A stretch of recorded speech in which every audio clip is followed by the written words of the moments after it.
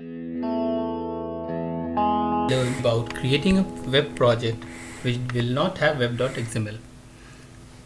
As per Java EE specifications, currently we can create a project which will not have web.xml. To do this, we need Eclipse and Tomcat.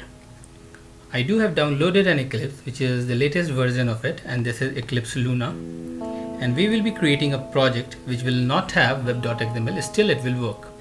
To do this, the first step is to create a dynamic web project. Click on File, New, and you will have a dynamic web project. If you cannot see dynamic web project, you can go here, click on Others. You still can see.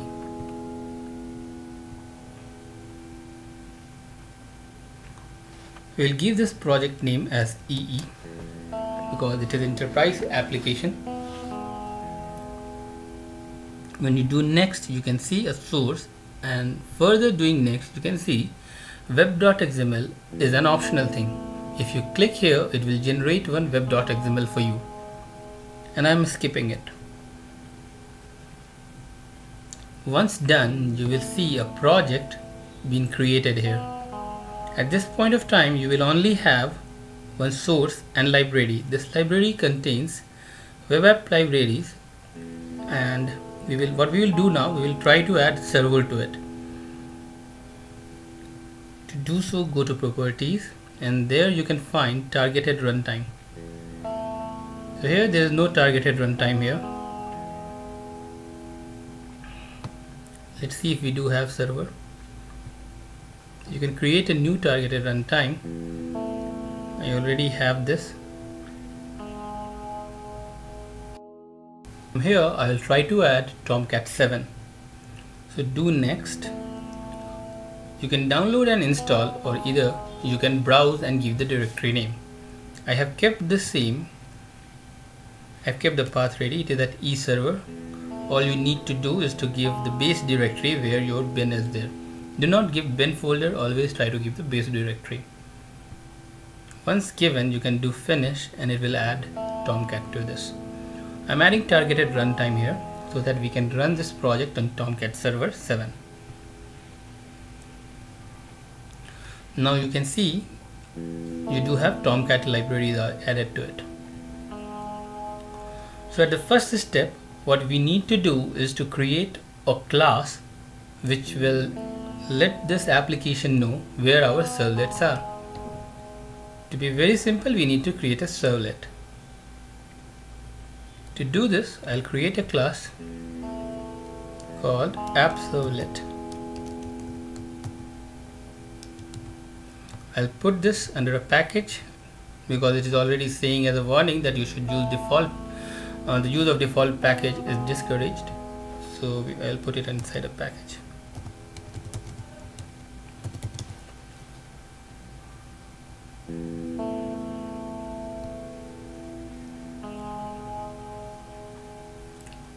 Now we do have a package inside our source library, and we do have a class also. As we all know that to make it servlet, we need to extend it to HTTP servlet.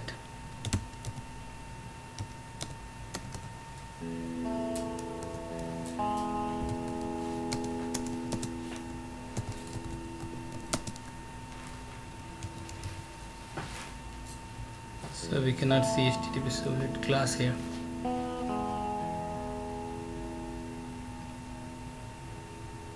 That is strange.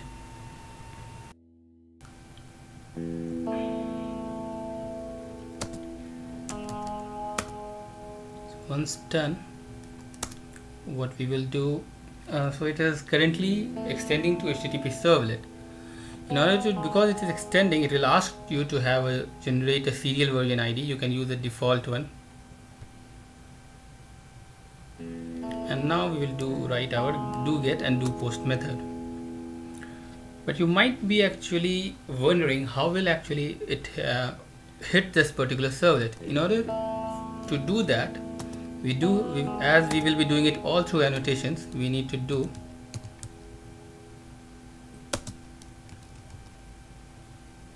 this is the annotation which we will do. This tells it that it is a servlet, and if you go here you can see the different parameters that you can give for the servlet. There is URL patterns. Once done, because it is patterns, you can give multiple patterns, but we will be giving here only one in this example. I'm giving the base package.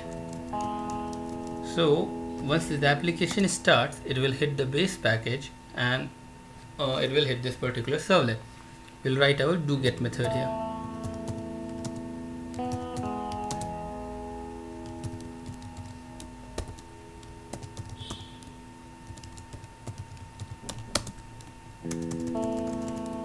Sorry, it is servlet request.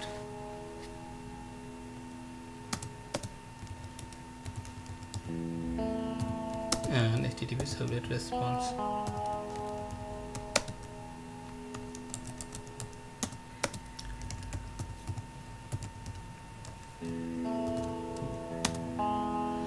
Now since this overrides, you can see this, there is an icon like this.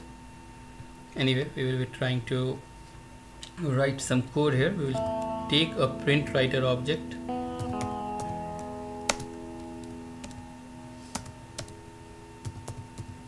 and we'll take this print writer reference from our response object. You can see that get writer is there. Once done, you can see that this is asking, there is an error here because we are not catching exceptions, so we'll surround it with try catch. Once done, we should actually have a finally method here. Not required, but as a good programming practice, we should have it. We'll close our stream which we have opened. Okay, sorry, this out object can be actually out of it.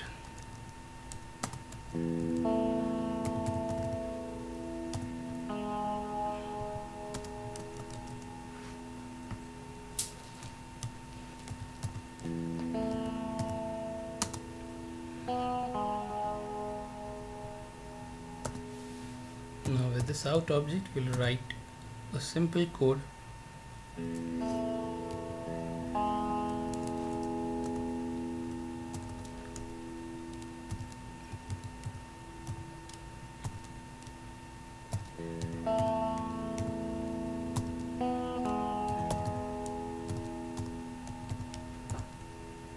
And let's close the HTML tag.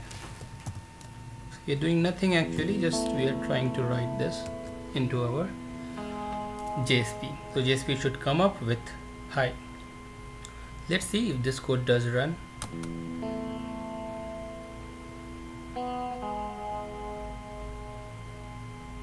So asking which server it has to run, we have to run it on this one only.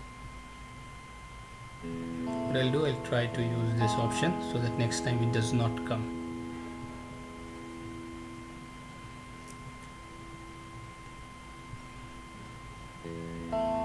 So you can see it has come up with hi. That concludes this tutorial.